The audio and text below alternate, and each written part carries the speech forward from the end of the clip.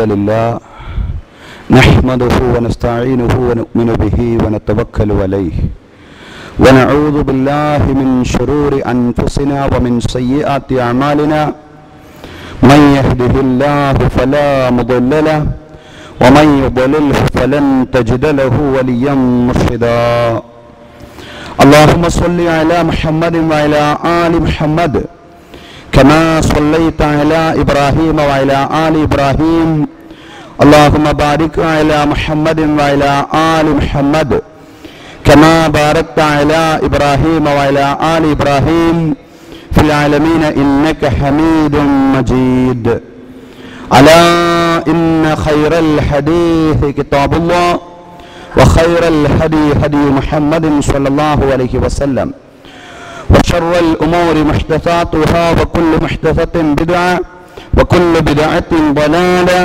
وكل ضلالة في النار رب اشرح لي صدري ويسر لي أمري واحلل عقدة من لساني يفقهوا قولي أعوذ بالله من الشيطان الرجيم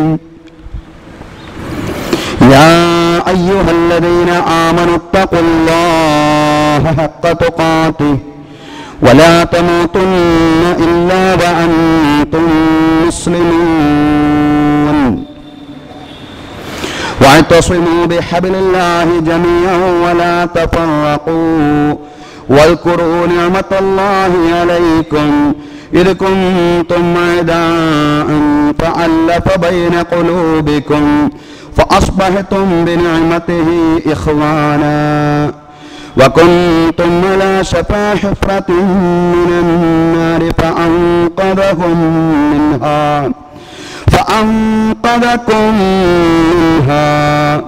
كذلك يبين الله لكم آياته لعلكم تهتدون ബഹുമാന്യരായ സത്യവിശ്വാസികളെ വിശ്വാസിനികളെ, ജീവിതത്തിൻ്റെ നിഖില മേഖലകളിലും അള്ളാഹുവിൻ്റെ വിധികളും വിലക്കുകളും പാലിച്ചുകൊണ്ട് അള്ളാഹുവെ സൂക്ഷിച്ചുകൊണ്ട് മുത്തഖീങ്ങളായി ജീവിക്കണമെന്ന് എന്നോടെന്ന പോലെ നിങ്ങളോടും ഉപദേശിക്കുകയാണ്. തഖ്വ കൊണ്ട് വസിയത്ത് ചെയ്യുകയാണ്. അല്ലാഹു തആല നമുക്കെല്ലാവർക്കും തഖ്വയുള്ള ജീവിതം നൽകി അനുഗ്രഹിക്കുമാറാവട്ടെ. ബഹുമാന്യരായ സഹോദരങ്ങളെ, ഇന്ത്യൻ മുസ്ലിങ്ങളെ സംബന്ധിച്ചിടത്തോളം നിർണായകമായ ഒരു ചരിത്രഘട്ടത്തിലൂടെയാണ് നാം മുന്നോട്ട് പോയിക്കൊണ്ടിരിക്കുന്നത്.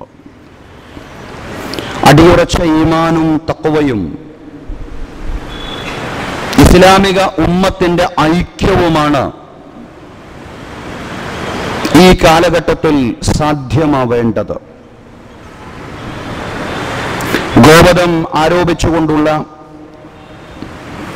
ആൾക്കൂട്ട കൊലപാതകങ്ങളായിരുന്നു ഇന്നലകളിൽ നമ്മെ പ്രയാസപ്പെടുത്തിയിരുന്നതെങ്കിൽ ആ കൊലപാതകങ്ങൾ കലാപങ്ങളിലേക്ക് വഴിമാറിയ വർത്തമാനങ്ങളാണ് യുപിയിലെ ബലന്ദ് ഷഹർ പോലുള്ള പ്രദേശങ്ങളിൽ നിന്ന് നാം കേട്ടുകൊണ്ടിരിക്കുന്നത്. അല്ലാഹു സമുദായത്തെയും നാടിനെയും രക്ഷിക്കുമാറാവട്ടെ. സഹോദരങ്ങളെ, ഇത്തരം ഘട്ടങ്ങളിൽ ഇസ്ലാമിക സമൂഹത്തിന് രണ്ട് ദൗത്യമാണ്, അതല്ലെങ്കിൽ ദൗത്യങ്ങളാണ് നിർവഹിക്കാനുള്ളത്. അതിലൊന്ന് ഉമ്മത്തിന്റെ ഐക്യം വലിയ പ്രാധാന്യത്തോടു കൂടി കാണുക. രണ്ട്, ഇസ്ലാമിനെ സംബന്ധിച്ചുള്ള തെറ്റിദ്ധാരണകൾ തിരുത്തിക്കൊടുക്കുവാൻ പരമാവധി പരിശ്രമിക്കുക. ഈ രണ്ട് കാര്യങ്ങളും ഖുർആൻ നമ്മോട് പറഞ്ഞതാണ്. തഖ്വ കൊണ്ട് വസിയത്ത് ചെയ്തതിന് ശേഷം അല്ലാഹു തആല പറഞ്ഞതാണ്, യാ അയ്യുഹല്ലദീന ആമനു തഖുല്ലാഹ ഹഖ തുഖാതി വലാ തമൂതുന്ന ഇല്ലാ വഅൻതും മുസ്ലിമൂൻ. വിശ്വാസികളെ, അല്ലാഹുവിനെ നിങ്ങൾ വേണ്ടതുപോലെ സൂക്ഷിക്കണം. നിങ്ങൾ മുസ്ലിങ്ങളായിട്ടല്ലാതെ മരിക്കാൻ പാടില്ല. എല്ലാ വെള്ളിയാഴ്ച ദിവസവും ജുമുഅയുടെ പ്രാരംഭത്തിൽ നാം ഓതിവെക്കുന്ന ആയത്താണ്. ഈ ആയത്തിനു ശേഷം പറയുന്ന കാര്യങ്ങളാണ് ഐക്യബോധം നിലനിർത്തുക എന്നുള്ളത്. വഅതസിമു ബിഹബ്ലില്ലാഹി ജമീഅൻ വലാ തഫറഖു. നിങ്ങൾ എല്ലാവരും അല്ലാഹുവിന്റെ പാശത്തെ മുറുകെ പിടിക്കണം, നിങ്ങൾ ഭിന്നിച്ചു പോവാൻ പാടില്ല. വദ്കുറൂ നിഅമത്തല്ലാഹി അലൈക്കും ഇദ് കുൻതും അഅദാഅൻ ഫഅല്ലഫ ബൈന ഖുലൂബിക്കും. നിങ്ങൾ അല്ലാഹുവിന്റെ അനുഗ്രഹങ്ങൾ ഓർക്കണം. നിങ്ങൾ പരസ്പരം ശത്രുക്കളായി പോരാടിക്കൊണ്ടിരുന്ന ഒരു കാലമുണ്ടായിരുന്നു. അല്ലാഹു തആല നിങ്ങളുടെ ഹൃദയങ്ങൾക്കിടയിൽ ഇണക്കമുണ്ടാക്കി. ഫഅസ്ബഹതും ബിനിഅമതിഹി ഇഖ്വാന. അല്ലാഹുവിന്റെ അനുഗ്രഹത്തോടു കൂടി നിങ്ങൾ ഏകോദര സഹോദരന്മാരായി മാറി. വകുൻതും അലാ ശഫാ ഹഫറത്തിൻ മിനൻ നാരി ഫഅൻഖദകും മിൻഹാ. നിങ്ങൾ വല്ലാത്ത ഒരു നരകാഗ്നിയുടെ വക്കിലായിരുന്നു, സ്വയം എരിഞ്ഞൊടുങ്ങുകയായിരുന്നു നിങ്ങൾ. ആ നരകാഗ്നിയിൽ നിന്ന് അല്ലാഹു തആലയാണ് നിങ്ങളെ രക്ഷിച്ചത്. കദാലിക യുബയ്യിനുല്ലാഹു ലക്കും ആയാതിഹി ലഅല്ലക്കും തഹ്തദൂൻ. അപ്രകാരം അല്ലാഹു തആല അവന്റെ ദൃഷ്ടാന്തങ്ങൾ നിങ്ങൾക്ക് വിശദീകരിച്ചു തരുന്നു, നിങ്ങൾ സന്മാർഗം പ്രാപിക്കുന്നതിന് വേണ്ടി. അല്ലാഹുവിന്റെ പാശം നിങ്ങൾ മുറുകെ പിടിക്കണം, നിങ്ങൾ ഭിന്നിച്ചു പോവാൻ പാടില്ല. ഇതാണ് സൂറത്ത് ആല ഇമ്രാനിലെ 103-ാം വചനത്തിന്റെ പ്രമേയം എന്ന് പറയുന്നത്. തുടർന്ന് അല്ലാഹു തആല പറയാണ്, വൽതകും മിൻകും ഉമ്മത്തുൻ യദ്ഊന ഇലൽ ഖൈരി വയഅ്മുറൂന ബിൽ മഅറൂഫി വയൻഹൗന അനിൽ മുൻകരി വഉലൈക ഹുമുൽ മുഫ്ലിഹൂൻ. നിങ്ങളൊരു സമൂഹമാവണം, ഒരു ഉമ്മത്തായി നിങ്ങൾ മാറണം. നിങ്ങൾ നിങ്ങൾക്ക് വേണ്ടിയുള്ള ഒരു സമുദായമാവരുത്, സമൂഹത്തിന് വേണ്ടിയുള്ളവരാവണം നിങ്ങൾ. സമൂഹത്തിൽ നിങ്ങൾക്കൊരു റോളുണ്ട്, നിങ്ങൾക്കൊരു ദൗത്യമുണ്ട്. എന്താണ് ആ ദൗത്യം? സമൂഹത്തെ നന്മയിലേക്ക് നയിക്കുകയും സമൂഹത്തെ തിന്മയിൽ നിന്ന് അകറ്റുകയും ചെയ്യുക എന്നുള്ളതാണ്. ഈ ദൗത്യം നിങ്ങൾ നിർവഹിക്കുമ്പോഴാണ് നിങ്ങൾ വിജയികളായിട്ട് മാറുന്നത്. നന്മയിലേക്ക് നയിക്കുകയും ജനങ്ങളെ തിന്മയിൽ നിന്ന് തടയുകയും ചെയ്യുമ്പോൾ ഫൗലായിക ഹുമുൽ മുഫ്ലിഹൂൻ, അവരാണ് വിജയികൾ. ഇതാണ് നിങ്ങളുടെ ദൗത്യം, ഇതാണ് നമ്മുടെ ദൗത്യം. ആ ദൗത്യം വളരെ ഭംഗിയായിട്ട് നിർവഹിക്കാൻ സാധ്യമാവണമെങ്കിൽ വീണ്ടും ഖുർആൻ നേരത്തെ പറഞ്ഞ വചനം തന്നെ, അതിന്റെ ആശയം തന്നെ ആവർത്തിക്കുകയാണ്. എന്താണ് പറയുന്നത്? വലാ തകൂനു കല്ലദീന തഫറഖു വഖ്തലഫു മിൻ ബഅദി മാ ജാഅഹുമുൽ ബയ്യിനാത്ത്. നിങ്ങൾ ഭിന്നിച്ച സമുദായങ്ങളെ പോലെയാവാൻ പാടില്ല. മുൻകഴിഞ്ഞ ഒരുപാട് സമൂഹങ്ങൾ അവര് ശിഥിലമായി ചിന്നിച്ചിതറിപ്പോയി, ഇസ്രായേൽ സമൂഹത്തെ പോലെ. അതുപോലെ നിങ്ങൾ ചിന്നിച്ചിതറാൻ പാടില്ല, നിങ്ങൾ ഭിന്നിച്ച സമൂഹമായി മാറാൻ പാടില്ല, അതല്ലെങ്കിൽ ഭിന്നിക്കുന്ന സമൂഹമായി മാറാൻ പാടില്ല. വഖ്തലഫു മിൻ ബഅദി മാ ജാഅഹുമുൽ ബയ്യിനാത്ത്. മുൻകഴിഞ്ഞ ഒരുപാട് സമൂഹങ്ങൾ അവർക്ക് വ്യക്തമായ ദൃഷ്ടാന്തം ലഭിച്ചതിന് ശേഷവും അവര് ഭിന്നിച്ചുപോയി. അതുപോലെ നിങ്ങൾ ഭിന്നിക്കാൻ പാടില്ല. അങ്ങനെ ഭിന്നിച്ചാൽ അല്ലാഹുവിന്റെ ശിക്ഷ നിങ്ങൾ ഏറ്റുവാങ്ങേണ്ടി വരും. ബൗലായിക ലഹും അദാബുൻ അദീം. അങ്ങനെ ഭിന്നിക്കുന്ന ആളുകൾക്ക് വേദനാജനകമായ ശിക്ഷയാണ് വരാനിരിക്കുന്നത്. ഭിന്നിക്കരുത്, മുൻഗാമികളെ പോലെ ശിഥിലമായി പോവരുത്. മുൻകഴിഞ്ഞ പ്രവാചകന്മാരുടെ സമൂഹങ്ങൾ ശിഥിലമായതുപോലെ ഇസ്ലാമിക സമൂഹത്തോട് പറയാതെ നിങ്ങൾ ചിന്നിച്ചിതറാൻ പാടില്ല. ഒറ്റക്കെട്ടായി നിൽക്കുവാൻ, ഐക്യത്തോടെ മുന്നോട്ട് പോകാൻ ഇസ്ലാമിക ഉമ്മത്തിന് സാധ്യമാവണം. ഈ വചനത്തിൽ പ്രത്യേകമായി പറയുന്നൊരു കാര്യം നമ്മൾ ശ്രദ്ധിക്കണം. അറബികളോട് പറയാൻ, അറബികളെ വകുൻതും അലാ ശഫാ ഹഫറത്തിൻ മിനൻ നാരി, നിങ്ങൾ നരകാഗ്നിയുടെ വക്കിലായിരുന്നു. നിങ്ങൾ സ്വയം ശിഥിലമായി ദുർബലമാവുകയായിരുന്നു. നിങ്ങൾ ഏത് വൈദേശിക ശക്തിക്കും നിങ്ങളെ കീഴ്പ്പെടുത്താൻ പാകത്തിൽ ശൈഥില്യം കൊണ്ട് നിങ്ങൾ ദുർബലമായിരുന്നു. അതായിരുന്നു അറബികളുടെ അവസ്ഥ. ആ അറബികളിലേക്കാണ് അള്ളാഹുവിന്റെ പ്രവാചകൻ നിയുക്തനാവുന്നത്. റസൂലുള്ളാഹി സ്വല്ലല്ലാഹു അലൈഹി വസല്ലം നമുക്കറിയാവുന്നത് പോലെ അവരെ ഏകോദര സഹോദരന്മാരാക്കി മാറ്റി. തീർത്തും വിരുദ്ധമായ സ്വത്വങ്ങൾ ഉണ്ടായിരുന്ന ഒരുപാട് ആളുകൾ, കറുകറുത്ത ബിലാലും വെളുവെളുത്ത സൽമാനുൽ ഫാരിസിയും, ഒരാൾ അബ്സീനിയക്കാരനാണ്, അവർ വർണ്ണം കൊണ്ട് കറുത്തവരാണ്, മറ്റേയാൾ പേർഷ്യക്കാരനാണ്, അവര് വെളുത്തവരാണ്. ഇങ്ങനെയുള്ള വിരുദ്ധ സ്വത്വങ്ങളെ ആദർശത്തിന്റെ മാലയിൽ, അഖീദയുടെ മാലയിൽ റസൂലുള്ളാഹി സ്വല്ലല്ലാഹു അലൈഹി വസല്ലം ഇണക്കി. അതാണ് ഏകോദര സഹോദരന്മാരാക്കി മാറ്റി. സ്വയം ശിഥിലമായി, ഭിന്നിച്ച്, ദുർബലമായി മറ്റാരാലും കീഴ്പ്പെടുത്തപ്പെടാൻ പറ്റുന്ന ഒരവസ്ഥയിൽ നിൽക്കുന്ന സന്ദർഭത്തിലായിരുന്നു നിങ്ങളിലേക്ക് അള്ളാഹുവിന്റെ പ്രവാചകൻ നിയുക്തനായത്. മദീനയിലേക്ക് വരുമ്പോ ഔസും ഖസ്റജുമായി, മക്കയിലെ മുഹാജിറും മദീനയിൽ അൻസാറുമായി. അന്ന് മുഹാജിറും അൻസാറുമായിട്ടില്ല, ആദർശത്തിന് ശേഷമാണ് മുഹാജിർ അൻസാർ എന്നീ ആശയങ്ങൾ രൂപപ്പെടുന്നത്. പക്ഷേ പ്രവാചകൻ നിയുക്തനാവുന്നതിന്റെ മുമ്പ് മക്കക്കാരനും മദീനക്കാരനുമായി, മദീനയിലെ ഔസും ഖസ്റജുമായി പരസ്പരം തമ്മിലടിച്ച് ശിഥിലമായി, ദുർബലമായി കൊണ്ടിരുന്ന ഒരു സാഹചര്യമായിരുന്നു. ആ ഒരു ഘട്ടത്തിലേക്കാണ്, ആ ഒരു സന്ദർഭത്തിലാണ് അള്ളാഹുവിന്റെ പ്രവാചകൻ നിങ്ങളിൽ നിയുക്തനാവുന്നത്. പ്രവാചകൻ ആദർശത്തിന്റെ അഖീദയുടെ മാലയിൽ നിങ്ങളെ കോർത്തിണക്കി, നിങ്ങൾ ഏകോദര സഹോദരന്മാരായി മാറുന്നത്. അത് വല്ലാത്തൊരു ഇണക്കമായിരുന്നു. വിശുദ്ധ ഖുർആൻ മറ്റൊരിടത്ത് പറയുന്നുണ്ട്, ലൗ അൻഫഖ്ത മാ ഫിൽ അർദി ജമീഅൻ മാ അല്ലഫ്ത ബൈന ഖുലൂബിഹിം വലാകിന്നല്ലാഹ അല്ലഫ ബൈനഹും. നിങ്ങൾ ഭൂമിയിലുള്ളത് മുഴുവനും ചെലവഴിച്ചാലും അതുപോലെ ആളുകളുടെ ഹൃദയം ഇണങ്ങുകയില്ല. ഭൂമിയിലുള്ളത് മുഴുവനും നിങ്ങൾ ചെലവഴിച്ചാലും അതുപോലെ ആളുകളുടെ ഹൃദയം ഇണങ്ങുകയില്ല. വലാകിന്നല്ലാഹ അല്ലഫ ബൈനഹും. പക്ഷേ അല്ലാഹു തആല അവർക്കിടയിൽ ഇണക്കമുണ്ടാക്കി. ആ ഇണക്കത്തെ, ആ സ്നേഹത്തെ, ആ സൗഹാർദ്ദത്തെ തകർക്കുവാൻ ഇസ്ലാമിന്റെ വിരോധികൾ 18 അടവും പ്രയോഗിച്ചു. മക്കയിലെ ബഹുദൈവ വിശ്വാസികളും മദീനയിലെ ജൂതന്മാരും കപടവിശ്വാസികളും എല്ലാം ഒരുമിച്ച് ചേർന്ന് ഒരു ഐക്യമുന്നണി രൂപപ്പെടുത്തി. ഈ ഐക്യത്തെ തകർക്കുന്നതിന് വേണ്ടിയായിരുന്നു അവരുടെ ഐക്യമുന്നണി. പക്ഷേ അവർക്ക് ഈ ഐക്യത്തെ തകർക്കാൻ കഴിഞ്ഞില്ല. അതിനുള്ള ശ്രമങ്ങൾ ഉണ്ടായി. തൽസമയങ്ങളിൽ റസൂലുള്ളാഹി സ്വല്ലല്ലാഹു അലൈഹി വസല്ലം ഇടപെട്ടു. ജൂതമത വിശ്വാസിയായ, ഇസ്ലാമിനോട് കൊടിയ വിരോധമുള്ളൊരു മനുഷ്യൻ മദീനയിലൂടെ ഇങ്ങനെ നടന്നു പോകുമ്പോ ഔസ് ഖസ്റജ് ഗോത്രക്കാർ അവരുടെ സ്നേഹവും ഇണക്കവും എന്തെന്നില്ലാതെ പങ്കുവെക്കുന്ന അദ്ദേഹം കാണാനിടയായി. ചരിത്രത്തിൽ യുദ്ധം ചെയ്ത് ജീവിച്ചിരുന്ന 2 സംഘങ്ങളായിരുന്നവർ.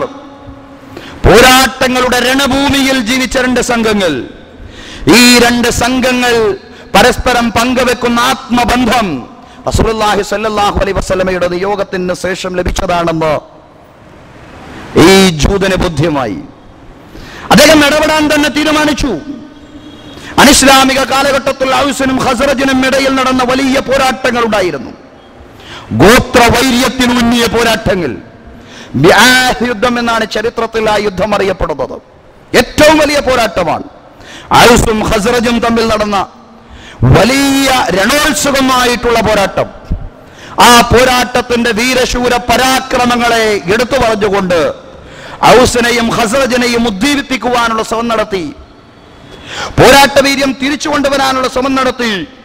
അതിനുവേണ്ടിയുള്ള സംസാരങ്ങൾ ആവർത്തിച്ചപ്പോ ഒരു വേള ജാഹിലിയത്തിലേക്ക് തന്നെ തിരിച്ചു പോകാൻ അവരുടെ മനസ്സ് വെമ്പൽ കൊണ്ടു. അവർ അടിപിടി കൂടാൻ തുടങ്ങി, ബഹളമുണ്ടാക്കാൻ തുടങ്ങി, പഴയ തറവാടിത്തത്തിന്റെ പേര് പറയാൻ തുടങ്ങി. ഈ ഘട്ടത്തിലാണ് അള്ളാഹുവിന്റെ പ്രവാചകൻ ഇടപെടുന്നത്. പ്രവാചകൻ അറിഞ്ഞു. റസൂലുള്ളാഹി സ്വല്ലല്ലാഹു അലൈഹി വസല്ലം ഓടി വന്നു. പ്രവാചകൻ സ്വല്ലല്ലാഹു അലൈഹി വസല്ലം പറയാണ്, അബിദ്ദഅബൽ ജാഹിലിയ്യ വഅന ബൈന അൽഹുരിക്കും. നിങ്ങൾ അനിസ്ലാമിക കാലഘട്ടത്തിലെ ആഭിജാത്യത്തിലേക്ക്, തറവാടിത്ത പ്രകടനങ്ങളിലേക്ക് തന്നെ തിരിച്ചു പോവുകയാണോ? ഞാൻ നിങ്ങളിൽ ജീവിച്ചിരിക്കെ തന്നെ, ഞാൻ മരിച്ചിട്ടാണെങ്കിൽ അങ്ങനെ എനിക്ക് ആശ്വസിക്കാമായിരുന്നു. പക്ഷേ ഞാൻ മരിക്കുക പോലും ചെയ്തിട്ടില്ല. ഞാൻ മരിക്കുന്നതിന്റെ മുമ്പ് തന്നെ നിങ്ങൾ പഴയ ആഭിജാത്യ പ്രകടനങ്ങളുടെ പേരിൽ യുദ്ധങ്ങളിലേക്കും കലഹങ്ങളിലേക്കും പോകാനുള്ള പുറപ്പാടാണോ? റസൂലുള്ളാഹി സ്വല്ലല്ലാഹു അലൈഹി വസല്ലം ആ ഒരു ശ്രമത്തിന് അവിടെ തന്നെ തടസ്സമുണ്ടാക്കി. ആ ഒരു ഐക്യം റസൂലുള്ളാഹി സ്വല്ലല്ലാഹു അലൈഹി വസല്ലം നിലനിർത്തുവാനുള്ള പരിശ്രമമായിരുന്നു നടത്തിയിരുന്നത്. ഇസ്ലാമിന്റെ വിരോധികൾ എന്നും മുസ്ലിം ഉമ്മത്തിനെ ശിഥിലമാക്കാൻ ആഗ്രഹിക്കുന്നവരാണ്. നിങ്ങൾ നോക്കൂ, സാമ്രാജ്യത്വത്തിന്റെ ഇടപെടലുകൾ, എന്നും ഖത്തറും സൗദിയും ഭിന്നിച്ചു തന്നെയാണ് നിൽക്കുന്നത്. ഭിന്നിപ്പ് തുടർന്നുകൊണ്ടിരിക്കുകയാണ്. അമേരിക്കയുടെ അജണ്ടയാണ്, ആർക്കാണ് അറിഞ്ഞുകൂടാത്തത്? ഇനി നമ്മുടെ നാട്ടിലേക്ക് വരുമ്പോ എന്തെന്നില്ലാത്ത ശൈഥില്യമാണ് നമ്മൾ കണ്ടുകൊണ്ടിരിക്കുന്നത്. എവിടെയും ഇസ്ലാമിന്റെ വിരോധികളുടെ കൃത്യമായ ഇടപെടലുകൾ നമുക്ക് കാണാൻ കഴിയും. ഒരു വശത്ത് ഷിയായിസത്തെയും സൂഫി ചിന്തകളെയും പ്രോത്സാഹിപ്പിക്കുകയും വഹാബി സലഫി ചിന്തകളെ അകറ്റി നിർത്തുകയും ചെയ്യുന്ന ഒരു സമീപനം ഫാസിസ്റ്റുകളുടെ ഭാഗത്ത്, വർഗീയ ശക്തികളുടെ ഭാഗത്ത് നമുക്ക് കാണാൻ കഴിയുന്നതാണ്. നമുക്കറിയാം, ഒരുപാട് അന്ധവിശ്വാസങ്ങളും അനാചാരങ്ങളും ഒക്കെ കൊണ്ടു നടക്കുന്നവരാണ് ഷിയാക്കളും സൂഫികളും എന്ന കാര്യത്തിൽ തർക്കമില്ല. പക്ഷേ അതൊക്കെയാണെങ്കിൽ പോലും ഈ യാഥാർത്ഥ്യം തിരിച്ചറിഞ്ഞുകൊണ്ട് തന്നെ പറയട്ടെ, നമുക്ക് ഈ വിഭാഗങ്ങൾക്കിടയിൽ സംസ്കരണ പ്രവർത്തനങ്ങൾ, ഇസ്ലാഹി പ്രവർത്തനങ്ങൾ കാര്യമായിട്ട് തന്നെ നടത്തേണ്ടതുണ്ട്. പക്ഷേ ആ സംസ്കരണ പ്രവർത്തനങ്ങൾ ഒരിക്കലും ഇസ്ലാമിക ഉമ്മത്തിന് ഒന്നിച്ചിരിക്കാൻ പറ്റാത്ത ഒരവസ്ഥയിൽ വഷളായി പോവാൻ പാടില്ല. വഷളായി പോകുന്നു എന്നുള്ളതാണ് ഇന്ന് നമ്മുടെ സമൂഹത്തെ, ഉമ്മത്തിനെ വായിക്കുമ്പോൾ മനസ്സിലാക്കാൻ കഴിയുന്നത്. സഹോദരങ്ങളെ, ഒരു വശത്ത് വാദപ്രതിവാദങ്ങളും LCD ക്ലിപ്പുകളും അതിലൂടെയുള്ള തെറിയഭിഷേകങ്ങളും മുഖാമുഖങ്ങളും, അതൊക്കെ പോയി ഇപ്പൊ പുതിയ രൂപം എന്ന് പറയുന്നത് സോഷ്യൽ മീഡിയയിലൂടെയുള്ള കടന്നാക്രമണങ്ങൾ, ചെളിവാരി അറിയലുകൾ, വാട്സപ്പിലൂടെ, ഫേസ്ബുക്കിലൂടെ, നവസാമൂഹിക മാധ്യമങ്ങളിലൂടെ ഓരോ ഇസ്ലാമിക ഗ്രൂപ്പുകളും പരസ്പരം ചെളിവാരി അറിയുന്ന അവസ്ഥയും സാഹചര്യവുമാണ് എന്ന് നമ്മുടെ സമൂഹത്തിലുള്ളത്. യഥാർത്ഥത്തിൽ വർത്തമാനകാലത്തിന്റെ മുസ്ലിം ഉമ്മത്തിന്റെ പരിതാവസ്ഥയെ തിരിച്ചറിയാത്ത രീതിയിലുള്ള മുന്നോട്ട് പോക്കാണ് എന്നും നമ്മുടെ സമൂഹത്തിൽ തുടർന്നുകൊണ്ടിരിക്കുന്നത്. പ്രത്യേകിച്ചും മുസ്ലിം കൂട്ടായ്മകൾ എടുത്ത് പരിശോധിച്ചു നോക്കുക. നമ്മുടെ വാട്സപ്പ് ഗ്രൂപ്പുകൾ, മുസ്ലിം സംഘടനകൾ പങ്കാളിത്തം വഹിക്കുന്ന വാട്സപ്പ് ഗ്രൂപ്പുകൾ എടുത്ത് പരിശോധിച്ചു നോക്കിയാൽ ആ ഭിന്നതയും ആ ശത്രുതയും എത്രത്തോളം മുളച്ചു നിൽക്കുന്നുണ്ട് ഓരോരുത്തരുടെ മനസ്സിലെന്ന് കൃത്യമായിട്ട് തന്നെ നമുക്ക് ബോധ്യമാവുന്നതാണ്. ഇസ്ലാമിക ഉമ്മത്തിനെ സംബന്ധിച്ചിടത്തോളം ഈ രീതിയിൽ ഇനി ഏറെ നാൾ മുന്നോട്ട് പോകാൻ കഴിയില്ല എന്നുള്ളതാണ്. പരസ്പരം ഇഴുകിച്ചേർന്നുകൊണ്ട് എന്തൊക്കെ വിയോജിപ്പുകൾ ഉണ്ടെങ്കിലും ഇണങ്ങിക്കൊണ്ട് മുന്നോട്ട് പോവേണ്ടുന്ന ഒരു നിർബന്ധിതാവസ്ഥയിലാണെന്ന് നാം സ്വയം തിരിച്ചറിയണം. ഇസ്ലാമിക ഉമ്മത്തിന് വിയോജിപ്പുകളുടെ പേരിൽ ആരെയെങ്കിലും മാറ്റി നിർത്താൻ കഴിയില്ല, മാറ്റി നിർത്താൻ പറ്റുകയുമില്ല. അതാണ് ഖുർആൻ നമ്മെ പഠിപ്പിച്ചിട്ടുള്ളത്. വിശുദ്ധ ഖുർആനിലെ സൂറത്തു നിസായിലെ 94-ാം വചനത്തിലൂടെ അല്ലാഹു തആല പറയാണ്, വലാ തഖൂലു ലിമൻ അൽഖാ ഇലൈക്കുമുസ് സലാമ ലസ്ത മുഅ്മിന. നിങ്ങളോട് ഇങ്ങോട്ട് സലാം പറയുന്നവരോട് നീ വിശ്വാസിയല്ല എന്ന് നീ പറഞ്ഞേക്കരുത്, വിശ്വാസിയല്ലെന്ന് പറഞ്ഞേക്കരുത്. ഈ ആയത്തിറങ്ങുന്നതിനൊരു പശ്ചാത്തലമുണ്ട്. അതായത് ഈ സലാം എന്ന് പറയുന്ന അഭിവാദ്യം റസൂലുള്ളാഹി സ്വല്ലല്ലാഹു അലൈഹി വസല്ലം പഠിപ്പിക്കുന്ന ഇസ്ലാമിന്റെ പ്രാരംഭഘട്ടത്തിലാണ്. മുസ്ലിങ്ങൾ പരസ്പരം തിരിച്ചറിയാൻ വേണ്ടിയുള്ള ഒരു അഭിവാദ്യം കൂടിയായിരുന്നു ഇസ്ലാമിന്റെ പ്രാരംഭഘട്ടത്തിൽ സലാം എന്ന് പറയുന്നത്. അതുകൊണ്ട് അസ്സലാമു അലൈക്കും എന്ന് പറയുമ്പോൾ അതെന്റെ സഹോദരനാണ്, എന്റെ ദീനീ സഹോദരനാണെന്ന് മനസ്സിലാക്കാൻ എനിക്ക് സാധ്യമാവുന്ന ഒരു സാഹചര്യം ഉണ്ടായിരുന്നു. പക്ഷേ ആളുകൾ കബളിപ്പിക്കപ്പെടുന്ന ഒരു സാഹചര്യം കൂടി ഉണ്ടായി. ഇസ്ലാമിന്റെ വിരോധികൾ അസ്സലാമു അലൈക്കും എന്ന് പറഞ്ഞ് ഞാനും നിന്റെ കൂടെയുണ്ട് എന്ന് തെറ്റിദ്ധരിപ്പിക്കുന്ന അവസ്ഥയും സാഹചര്യവും ഉണ്ടായപ്പോ ചില ആളുകൾ അസ്സലാമു അലൈക്കും എന്ന് കേൾക്കുമ്പോ നീ വിശ്വാസിയല്ല എന്ന് പറയും. അത് പറയേണ്ടുന്ന സാഹചര്യം ഉണ്ടായി. കാരണം അങ്ങനെ ചതിക്കപ്പെടുന്ന അവസ്ഥകൾ ഉണ്ടായപ്പോ നീ വിശ്വാസിയല്ല എന്ന് പറയേണ്ടി വന്നു. പക്ഷേ അത് അപകടകരമായൊരു പ്രയോഗമാണ്.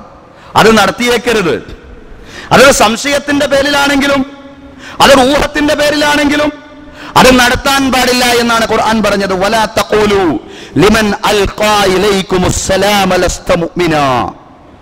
മുഅ്മിനല്ല എന്ന് നിങ്ങളോട് സലാം പറയുന്ന ആളോട് പറയരുത്. അസ്സലാമു അലൈക്കും എന്ന് പറഞ്ഞാൽ വഅലൈക്കുമുസ്സലാം എന്ന് മടക്കലാണ് നിങ്ങളുടെ ബാധ്യത എന്ന് ആദ്യകാലത്ത് തന്നെ പഠിപ്പിക്കപ്പെട്ടു. ആദ്യകാലത്ത് സലാം എന്ന് പറയുന്നത് മുസ്ലിം ഐഡന്റിറ്റിയെ തിരിച്ചറിയാനുള്ള ഒരടയാളമായിട്ട് മാറിയിരുന്ന ഘട്ടത്തിൽ, അതല്ലെങ്കിൽ നിലനിന്നിരുന്ന ഒരു ഘട്ടത്തിലായിരുന്നു തെറ്റിദ്ധരിപ്പിക്കൽ ഉണ്ടായത്. അങ്ങനെ തെറ്റിദ്ധരിപ്പിക്കപ്പെട്ടപ്പോ, ചതിക്കപ്പെട്ടപ്പോ, കബളിപ്പിക്കപ്പെട്ടപ്പോ ചില ആളുകൾ അസ്സലാമു അലൈക്കും എന്ന് പറയും. അസ്സലാമു അലൈക്കും എന്ന് പറയുമ്പോ ഇയാൾ യഥാർത്ഥത്തിൽ വിശ്വാസിയായിട്ടൊന്നുമല്ല, ഇയാളെ പറ്റിക്കുകയാണ് എന്ന് തോന്നുമ്പോൾ ലസ്ത മുഅ്മിന, നീ വിശ്വാസിയല്ല എന്ന് പറയും. പക്ഷേ ഖുർആൻ ഇടപെട്ടുകൊണ്ട് പറഞ്ഞു അങ്ങനെ പറയാൻ പാടില്ല. അങ്ങനെ ഊഹത്തിന്റെ പേരിൽ ലസ്ത മുഅ്മിന എന്ന് പറയാൻ പാടില്ല. നിങ്ങളോട് സലാം പറയുന്നയാളോട് അത് അപകടകരമായൊരു നിലപാടാണ്. ആരാണ് വിശ്വാസി, ആരുടെ ഹൃദയത്തിലാണ് ഈമാനില്ലാത്തത് എന്ന് തീരുമാനിക്കേണ്ടത് നമ്മളല്ല, പടച്ചതമ്പുരാനാണ്. റസൂലുള്ളാഹി സ്വല്ലല്ലാഹു അലൈഹി വസല്ലം പറഞ്ഞു, ലാ യർമി റജുലുൻ റജുലൻ ബിൽ ഫുസൂഖി വലാ യർമീഹി ബിൽ കുഫ്രി. ഒരു മനുഷ്യനും മറ്റൊരു മനുഷ്യനെയും അധർമ്മം കൊണ്ട് എറിയാൻ പാടില്ല. നീ ഫാസിഖാണ് എന്ന് പറയാൻ പാടില്ല. ഒരാൾ മറ്റൊരാളെ നോക്കി നീ ഫാസിഖാണ്, നീ അധർമ്മിയാണ് എന്ന് പറയാൻ പാടില്ല. വലാ യർമീഹി ബിൽ കുഫർ, കുഫർ കൊണ്ടും ആരോപിക്കാൻ പാടില്ല. നീ കാഫിറാണ് എന്നുള്ള പ്രയോഗവും നടത്താൻ പാടില്ല. അതൊന്നും പാടില്ലാത്ത കാര്യങ്ങളാണ്. മറ്റൊരിടത്ത് റസൂലുള്ളാഹി സ്വല്ലല്ലാഹു അലൈഹി വസല്ലം പറഞ്ഞു, മൻ റആ മുഅ്മിനൻ ബിൽ കുഫ്രി ഫഹുവ ഖഖതുലിഹി.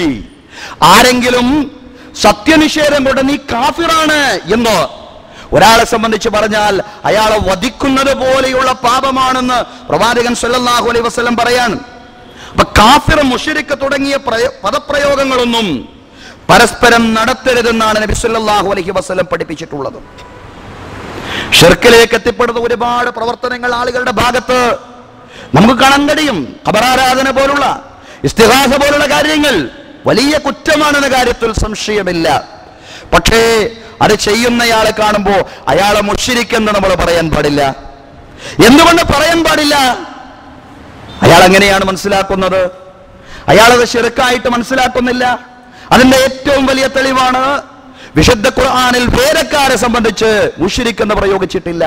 വേലക്കാർ ജൂതന്മാരും ക്രിസ്ത്യാനികളും, അവരെ സംബന്ധിച്ച് ഖുർആൻ മുശ്രിക്ക് എന്നിവിടെയും പ്രയോഗിച്ചിട്ടില്ല. കൃത്യമായ ശിർക്ക് അവർ ചെയ്തിരുന്നു. പക്ഷേ അതോടൊപ്പം തന്നെ തങ്ങൾ ചെയ്തിരുന്ന ശിർക്കിനെ വരെ തൗഹീദായിട്ടാണ് വ്യാഖ്യാനിച്ചിരുന്നത്. അതുകൊണ്ട് ഖുർആൻ അവരുടെ വ്യാഖ്യാനത്തിൽ എത്ര തന്നെ അപാകതകൾ ഉണ്ടെങ്കിലും ശരി, ഖുർആൻ അവരെ മുശ്രിക്ക് എന്ന് പ്രയോഗിച്ചിട്ടില്ല. റസൂലുള്ളാഹി സ്വല്ലല്ലാഹു അലൈഹി വസല്ലമയെ നിഷേധിച്ചത് കൊണ്ട് കാഫിർ എന്ന് പ്രയോഗിച്ചിട്ടുണ്ട്, അത് വേറെ വിഷയം. പക്ഷേ ഖുർആൻ മുശ്രിക്കുകളെയും വേലക്കാരെയും വേർതിരിച്ചുകൊണ്ടാണ് ഖുർആൻ അവതരിപ്പിച്ചിട്ടുള്ളത്. കാരണം ഷിർക്കിനെ അവർ അവരുടെ ആദർശമായിട്ട് അംഗീകരിക്കുന്നില്ല. ഷിർക്കിനെ ആദർശമായിട്ട് അംഗീകരിക്കാത്തയാൾ, അയാളിൽ തെറ്റ് സംഭവിച്ചാലും ശരി, അയാളെ മുശ്രിക്കെന്ന് പറയാവതല്ല എന്നാണ് ഇത്തരം സംഭവങ്ങളെല്ലാം സഹോദരങ്ങളെ നമ്മളെ പഠിപ്പിക്കുന്നത്. എന്തുകൊണ്ടാണ് അതിൽ സൂക്ഷ്മത വേണമെന്ന് പറയുന്നത്? റസൂലുള്ളാഹി സ്വല്ലല്ലാഹു അലൈഹി വസല്ലം പഠിപ്പിച്ചൊരു ഹദീസ് നോക്കൂ. ഇദാ ഖാല അർ-റജുലു ലി അഖീഹി യാ കാഫിർ ഫഖദ് ബാഅ ബിഹാ അഹദുഹുമാ. ഒരു മനുഷ്യൻ തന്റെ സഹോദരനെ കാഫിർ എന്ന് വിളിച്ചാൽ, കാഫിർ എന്ന് മാത്രമല്ല വിളിക്കാൻ പാടില്ലാത്തത്, മുബത്തദിഅ, കൃത്യമായിട്ട് ബിദ്അത്താണെന്ന് പറയാൻ കഴിയാത്ത ഉലമാക്കൾക്കിടയിൽ, പണ്ഡിതന്മാർക്കിടയിൽ അഭിപ്രായ വ്യത്യാസമുള്ള കാര്യങ്ങളുണ്ട്. അത്തരം കാര്യങ്ങൾ ചെയ്യുന്നവരെ മുബത്തദിഅ, ബിദ്അത്ത് ചെയ്യുന്ന വ്യക്തി എന്ന് പറയാൻ പാടില്ല. മുഖ്തലഫ ഫീഹി ആയിട്ടുള്ള അഭിപ്രായ വ്യത്യാസമുള്ള കാര്യങ്ങൾ ചെയ്യുന്നതിന്റെ പേരിൽ. അതുപോലെ തന്നെ മറ്റൊരാളെ സംബന്ധിച്ച് കാഫിർ എന്നും പ്രയോഗിക്കാൻ പാടില്ല. അങ്ങനെ പ്രയോഗിച്ചാൽ പ്രവാചകൻ സ്വല്ലല്ലാഹു അലൈഹി വസല്ലം പറയാൻ, അങ്ങനെ ആരെങ്കിലും സംബന്ധിച്ച് പറഞ്ഞാൽ ഫഖദ് ബാഅ ബിഹാ അഹദുഹുമാ, അത് രണ്ടിൽ ഒരാളിലേക്ക് മടങ്ങുന്നതാണ്. ഒന്നുകിൽ നാം ആരെയാണോ വിളിക്കുന്നത് അയാൾ നിഷേധിയായിരിക്കും. ഇനി അയാളുടെ പശ്ചാത്താപം ഏതെങ്കിലും ഘട്ടത്തിൽ പടച്ച റബ്ബ് സ്വീകരിച്ചിട്ടുണ്ടെങ്കിൽ റബ്ബുദാരനാണ്. റബ്ബുടെ കാര്യം സ്വീകരിക്കുമോ സ്വീകരിക്കില്ല എന്നൊന്നും പറയാൻ നമുക്ക് സാധ്യമല്ല. അല്ലാഹു തആല അയാളുടെ പശ്ചാത്താപം സ്വീകരിച്ചിട്ടുണ്ടെങ്കിൽ സഹോദരങ്ങളെ, ആ കുഫർ തിരിച്ചു വരുന്നത് നമ്മിലേക്കാണ്, മടങ്ങുന്നത് നമ്മിലേക്കാണ്. ആ കാഫിർ എന്ന പ്രയോഗം രണ്ടിൽ ഒരാളിലേക്ക് മടങ്ങുമെന്നാണ്. ആരെയാണോ വിളിച്ചത് ഒന്നുകിൽ അയാൾ നിഷേധിയാകും, അല്ലെങ്കിൽ ആരാണോ അത് വിളിച്ചത് അയാൾ നിഷേധിയാകും. ആ പദപ്രയോഗം നമ്മിലേക്ക് മടങ്ങുമെന്ന് പ്രവാചകൻ സ്വല്ലല്ലാഹു അലൈഹി വസല്ലം വിശദീകരിക്കുകയാണ്. ചില ആളുകൾ അജ്ഞത കൊണ്ടായിരിക്കും കുഫറില്, അതല്ലെങ്കിൽ ഷിർക്കിന്റെ പ്രവർത്തനം അയാളിൽ സംഭവിച്ചു പോയത്. ചില ആളുകൾ ദുർവ്യാഖ്യാനത്തിൽ അകപ്പെട്ടു പോയതായിരിക്കും, വിവരക്കേട് പലരിലും സംഭവിക്കാം. മുആദ് ഇബ്നു ജബൽ റളിയല്ലാഹു അൻഹു ഇസ്ലാമിലേക്ക് കടന്നു വന്ന ഉടനെ അദ്ദേഹം ഷാമിൽ നിന്നാണ് വരുന്നത്. റസൂലുള്ളാഹി സ്വല്ലല്ലാഹു അലൈഹി വസല്ലമയുടെ മുമ്പിൽ സാഷ്ടാംഗം നമിക്കുന്നു. മുആദ് ഇബ്നു ജബൽ പിൽക്കാലത്ത് ഇസ്ലാമിന്റെ വലിയ പണ്ഡിതനായിട്ട് മാറി, ഗവേഷകനായ സ്വഹാബിയായിട്ട് മാറി മുആദ് ഇബ്നു ജബൽ റളിയല്ലാഹു അൻഹു. സഹോദരങ്ങളെ, അള്ളാന്റെ റസൂലിനെ കണ്ട ഉടനെ മുആദ് ഇബ്നു ജബൽ പ്രവാചകൻ സല്ലല്ലാഹു അലൈഹി വസല്ലമയുടെ മുമ്പിൽ തലകുനിച്ചു എന്ന് മാത്രമല്ല, സുജൂദ് ചെയ്തു എന്നാണ് പറയുന്നത്. എന്താ മുആദേ നീ ചെയ്യുന്നത്? ഇന്ന് മാത്രം വലിയ തെറ്റാണ് നീ ചെയ്തുകൊണ്ടിരിക്കുന്നത്. അപ്പൊ മുആദ് ഇബ്നു ജബൽ റളിയല്ലാഹു അൻഹു പറയാണ്, ഞാൻ ഷാമിൽ വെച്ച് ഇങ്ങനെ കണ്ടിട്ടുണ്ട് പ്രവാചകരെ. അതായത് ഷാമിലെ ജനങ്ങൾ രാജാക്കന്മാരുടെയും പുരോഹിതന്മാരുടെയും മുമ്പിൽ ഇതുപോലെ സുജൂദ് ചെയ്യുന്നത് ഞാൻ കണ്ടിട്ടുണ്ട്. ഈ രാജാക്കന്മാരെക്കാളും പുരോഹിതന്മാരെക്കാളും ഒക്കെ എത്രയോ ഉയർന്ന പദവിയിലല്ലേ അങ്ങുള്ളത്. അതുകൊണ്ട് ഞാൻ അങ്ങയുടെ മുമ്പിൽ ഞാൻ മനസ്സിലാക്കുന്നു, ഇവരെക്കാളൊക്കെ സുജൂദിന് ഏറ്റവും അർഹതപ്പെട്ടത് അങ്ങയുടെ മുന്നിലാണ്. അതുകൊണ്ടാണ് ഞാൻ അങ്ങയുടെ മുമ്പിൽ സുജൂദ് ചെയ്തത്. പ്രവാചകൻ സല്ലല്ലാഹു അലൈഹി വസല്ലം പറഞ്ഞു, മുആദ് നിനക്ക് തെറ്റുപറ്റി. ലാ യാ മുആദ്, അങ്ങനെയല്ല, നീ മനസ്സിലാക്കിയിടത്ത് തെറ്റുപറ്റി മുആദ്. തിരുത്തി കൊടുക്കുകയാണ് പ്രവാചകൻ സല്ലല്ലാഹു അലൈഹി വസല്ലം. ലൗ കുൻതു ആമിറൻ അഹദൻ അൻ യസ്ജുദ ലി അഹദിൻ ലഅമർതുൽ മർഅത അൻ യസ്ജുദ അൻ തസ്ജുദ ലി സൗജിഹാ. ലോകത്ത് ആരെങ്കിലും ആർക്കെങ്കിലും സുജൂദ് ചെയ്യൽ അനുവദനീയമായിരുന്നതെങ്കിൽ ഭർത്താവിന്റെ മുമ്പിൽ സുജൂദ് ചെയ്യാൻ ഭാര്യയോട് ഞാൻ കൽപ്പിക്കുമായിരുന്നു. ഭാര്യയോട് ഭർത്താവിന്റെ മുമ്പിൽ സുജൂദ് ചെയ്യാൻ കൽപ്പിക്കുമായിരുന്നു. പക്ഷേ ഞാൻ അങ്ങനെ കൽപ്പിച്ചിട്ടില്ല. എന്തുകൊണ്ട് കൽപ്പിച്ചിട്ടില്ല? ലോകത്ത് ഒരു മനുഷ്യനും മറ്റൊരു മനുഷ്യന്റെ മുമ്പിൽ സുജൂദ് ചെയ്യാൻ പാടില്ല. സുജൂദ് അല്ലാഹുവിന് മാത്രം അർഹതപ്പെട്ടതാണ്. അല്ലാഹുവിന്റെ മുമ്പിൽ മാത്രം ചെയ്യേണ്ട കാര്യമാണ് സുജൂദ് എന്ന് പറയുന്നത്. സഹോദരങ്ങളെ, നമ്മൾ മനസ്സിലാക്കണം, മുആദ് ഇബ്നു ജബലിനെ അല്ലാഹുവിന്റെ പ്രവാചകൻ തിരുത്തി കൊടുക്കുകയാണ്. മുആദ്, നീ ഒന്നുകൂടി കലിമത്തു ഷഹാദത്ത് ഉച്ചരിക്കണമെന്നല്ല പറഞ്ഞത്. മുആദ് ഇസ്ലാമിലേക്ക് രണ്ടാമതും നീ തിരിച്ചു വരണമെന്നല്ല പറഞ്ഞത്. മുആദ് ലാ ഇലാഹ ഇല്ലല്ലാഹ് മുഹമ്മദ് റസൂലുള്ളാഹി എന്ന് ഒന്നുകൂടി പറയണമെന്നല്ല പറഞ്ഞത്. ഗുണകാംക്ഷാപൂർവം നസീഹത്തോടു കൂടി തിരുത്തി കൊടുക്കുകയായിരുന്നു റസൂലുള്ളാഹി സ്വല്ലല്ലാഹു അലൈഹി വസല്ലം. മുആദ് റളിയല്ലാഹു അൻഹുവിനെ തിരുത്തി കൊടുക്കുകയാണ് വേണ്ടത്. ജനങ്ങൾക്ക് വസ്തുതകൾ മനസ്സിലാക്കി കൊടുക്കുകയാണ് വേണ്ടത്. ജനങ്ങളെ കാഫിറും മുശ്രിക്കുമായി വേർതിരിക്കുകയല്ല. ജനങ്ങളെ കാഫിറും മുസ്ലിമുമായി, മുവഹിദും മുശ്രിക്കുമായി വേർതിരിക്കുന്ന പണിയല്ല സഹോദരങ്ങളെ നമ്മുടെ ഭാഗത്തുണ്ടാവേണ്ടത്. പ്രസിദ്ധനായ ഇസ്ലാമിക പണ്ഡിതനുണ്ട്, ഇമാം ഹസൻ അൽ ഹുദൈബി. ഇമാം ഹസൻ അൽ ബന്നയ്ക്ക് ശേഷം അൽ ഇഖ്വാനുൽ മുസ്ലിമൂന്റെ മുർഷിദുൽ ആമ്മായിട്ടുള്ള പ്രഗൽഭനായ പണ്ഡിതനാണ് ഇമാം ഹസൻ അൽ ഹുദൈബി. അദ്ദേഹത്തിന്റെ ഒരു ഗ്രന്ഥത്തിന്റെ പേര് ദുആത്തുൻ ലാ ഖുദാത്ത് എന്നാണ്. ദുആത്തുൻ ലാ ഖുദാത്ത്, വളരെ മനോഹരമാണ് ഈ തലവാചകം. നമ്മൾ പ്രബോധകന്മാരാണ്, നമ്മൾ വിധികർത്താക്കളല്ല. ആളുകളെ കാഫിറും മുശ്രിക്കുമായിട്ട് വേർതിരിക്കുന്ന വിധികർത്താക്കളല്ല നമ്മൾ ആരാണ്? ദുആത്തുൻ, നമ്മൾ പ്രബോധകരാണ്. ലാ ഖുദാത്ത്, നമ്മൾ വിധികർത്താക്കളല്ല എന്നാണ് ഇമാം ഹസൻ അൽ ഹുദൈബി തന്റെ പുസ്തകത്തിന്റെ തലവാചകമായിട്ട് നൽകിയത്. ആളുകൾ പല അബദ്ധത്തിലും പെട്ടുപോയതായിരിക്കും. അവരത് തിരുത്തി കൊടുക്കുക, മനസ്സിലാക്കാനുള്ള അവസരം നൽകുക. ഉസ്മാൻ ഇബ്നു മൽഊൻ, ഖുദാമത്ത് ഇബ്നു മൽഊൻ ഒരു സ്വഹാബിയായിരുന്നു. ഉമർ റളിയല്ലാഹു അൻഹുവിന്റെ കാലഘട്ടത്തിൽ ജീവിച്ച, പ്രവാചകന്റെ കൂടെ പോലും സഹവസിച്ച ഒരു പ്രഗൽഭനായിട്ടുള്ള വ്യക്തിത്വം സ്വഹാബിയാണ്. അദ്ദേഹം ഖുർആന്റെ ഒരായത്തിന്റെ വ്യാഖ്യാനത്തിൽ തെറ്റിദ്ധരിച്ചു പോയി. അങ്ങനെ അദ്ദേഹം മദ്യപിച്ചു. മദ്യപാനം ഒരു ശീലമാക്കി. ഉമർ റളിയല്ലാഹു അൻഹു അദ്ദേഹത്തെ പിടികൂടിയപ്പോഴാണ് അദ്ദേഹം പറയുന്നത്, ഉമർ അമീറുൽ മുഅ്മിനീൻ, ഖുർആനിൽ ഇങ്ങനെ ഒരു ആയത്തില്ലേ? ഏതാണ് ആയത്ത്?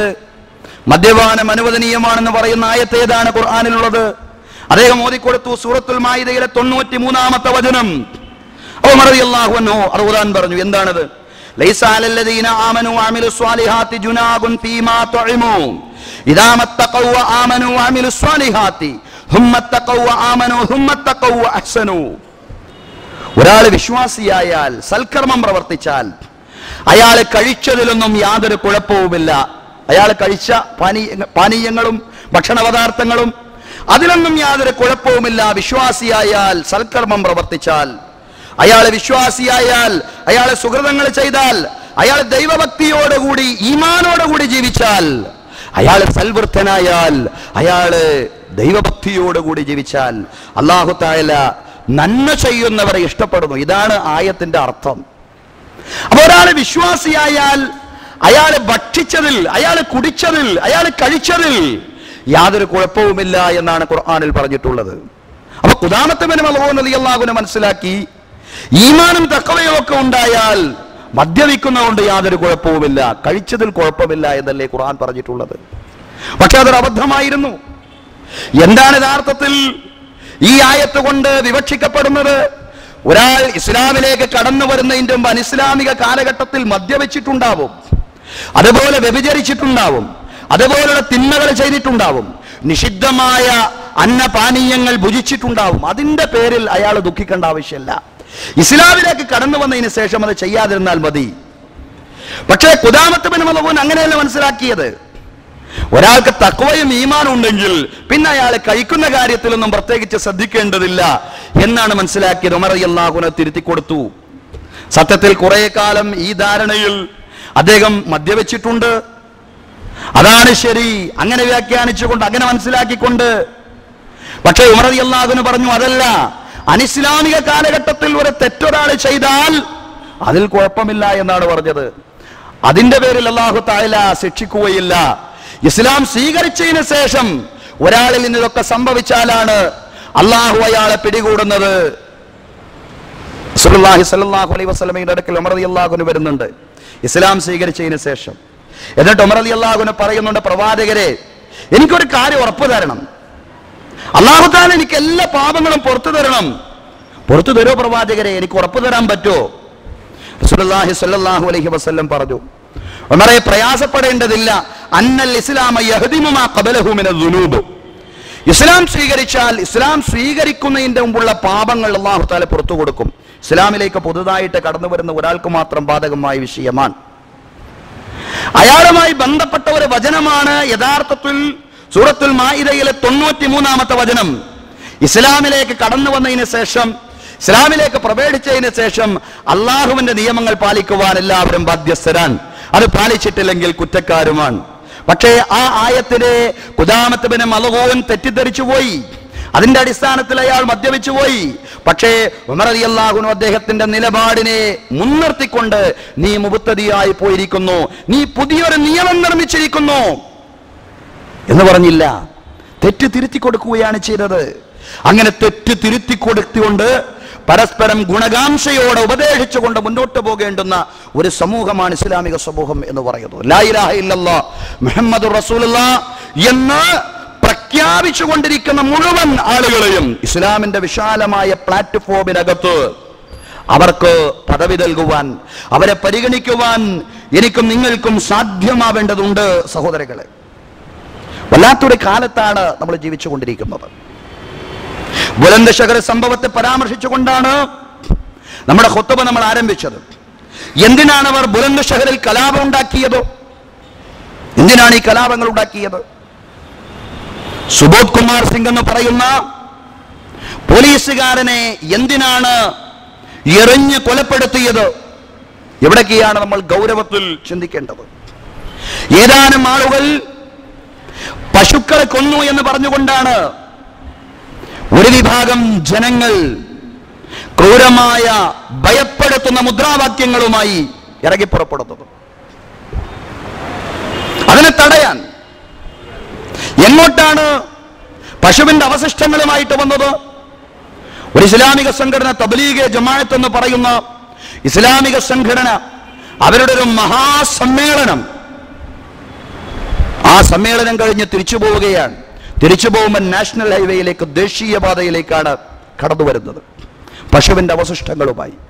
ലക്ഷക്കണക്കിന് ആളുകൾ ഇത്തരം സമ്മേളനങ്ങൾ ഡൽഹിയിലും യു പിയിലും അതുപോലുള്ള പ്രദേശങ്ങളിൽ നടക്കുന്ന ഇത്തരം സമ്മേളനങ്ങളെ സംബന്ധിച്ച് പറയുന്നത്, ഹജ്ജ് കഴിഞ്ഞാൽ ഏറ്റവും അധികം ആളുകൾ സംഗമിക്കുന്ന വേളകൾ എന്നാണ്. എത്ര ആളുകൾ കൊല ചെയ്യപ്പെടും? കുരുതിക്കളമായിട്ട് മാറിയാൽ, കൈവിട്ടുപോയാൽ. പക്ഷെ അങ്ങനെയാണ് രക്തത്തിന് യാതൊരു വിലയും കൽപ്പിക്കാത്ത, മനുഷ്യന്റെ മഹത്വത്തിന് യാതൊരു പരിഗണനയും നൽകാത്ത ഒരു വിഭാഗമാണ് ഇത്തരം വർഗീയമായ ആക്രമണങ്ങൾ അടിച്ചുവിടുന്നത്. ഇവരെ പ്രതിരോധിക്കാൻ ചെന്ന പോലീസ് ഉദ്യോഗസ്ഥനാണ് സഹോദരങ്ങളെ രക്തസാക്ഷിയാവുന്നത്. പോലീസ് ഉദ്യോഗസ്ഥൻ രക്തസാക്ഷിയാകുമ്പോഴും അതും ഗൗരവത്തിലെടുക്കണം. കൃത്യമായി ടാർഗറ്റ് ചെയ്യപ്പെട്ടതാണെന്ന് പറയുന്നു. മുഹമ്മദ് അഖ്ലാഖ് ദാദ്രിയിൽ നടന്ന കൊലപാതകം, ഒരുപക്ഷെ പശുവിന്റെ പേരിൽ നടന്ന ആദ്യത്തെ കൊലപാതകം. ഒരുപാട് കൊലപാതകങ്ങൾ അതിനുശേഷം തുടർച്ചയായിട്ട് നമ്മുടെ രാജ്യത്ത് നടന്നു.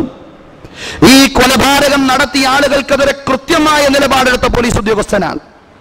വിചാരണ വരാനിരിക്കെയാണ് അദ്ദേഹത്തെ ഇല്ലാതെയാക്കിയത്. സഹോദരങ്ങളെ, നമ്മൾ അറിയേണ്ടതുണ്ട്, ദാദ്രി എന്ന് പറയുന്ന അതല്ലെങ്കിൽ മുഹമ്മദ് അഖ്ലാഖ് കൊല ചെയ്യപ്പെട്ട പ്രദേശത്തേക്ക് ചെന്നുകൊണ്ട് ആ പ്രദേശത്ത് സമാധാനമുണ്ടാക്കാൻ ശ്രമിച്ചിരുന്ന ഒരു പോലീസ് ഉദ്യോഗസ്ഥനാണ്. കൃത്യമായിട്ട് ഇടപെട്ടിരുന്ന ഒരു പോലീസ് ഉദ്യോഗസ്ഥനാണ്. ആ പ്രദേശത്ത് നിന്ന് മുസ്ലിങ്ങൾ ഓടിപ്പോകുമ്പോ ഇവിടെ നിന്ന് ആരും പുറപ്പെടേണ്ടതില്ല, നിയമത്തിന്റെ സംരക്ഷണം ഈ പ്രദേശത്തിന് നൽകുമെന്ന് വാഗ്ദാനം ചെയ്ത, എപ്പോഴും നന്മയെ സ്നേഹിക്കുന്ന സമാധാനം കാംക്ഷിക്കുന്ന ആളുകളുടെ കൂടെയുണ്ടായിരുന്ന ഒരു പോലീസ് ഉദ്യോഗസ്ഥരെയാണ് കൊല ചെയ്തിരിക്കുന്നത്. സഹോദരങ്ങളെ, നമ്മൾ അറിയേണ്ടതുണ്ട്, നമ്മൾ മനസ്സിലാക്കേണ്ടതുണ്ട്, യഥാർത്ഥത്തിൽ മുസ്ലിങ്ങൾ മാത്രമല്ല ആക്രമിക്കപ്പെടുന്നത്. ന്യായമായ കാര്യങ്ങളിൽ പോലും മുസ്ലിം പക്ഷത്ത് നിൽക്കുന്നവരെ പോലും അതിക്രൂരമായി വേട്ടയാടപ്പെടുന്ന ഒരു സാഹചര്യത്തിലൂടെയാണ് നമ്മുടെ രാജ്യം മുന്നോട്ട് പോയിക്കൊണ്ടിരിക്കുന്നത്. ഇതൊരു പോലീസ് ഉദ്യോഗസ്ഥന്റെ മാത്രം അവസ്ഥയല്ല.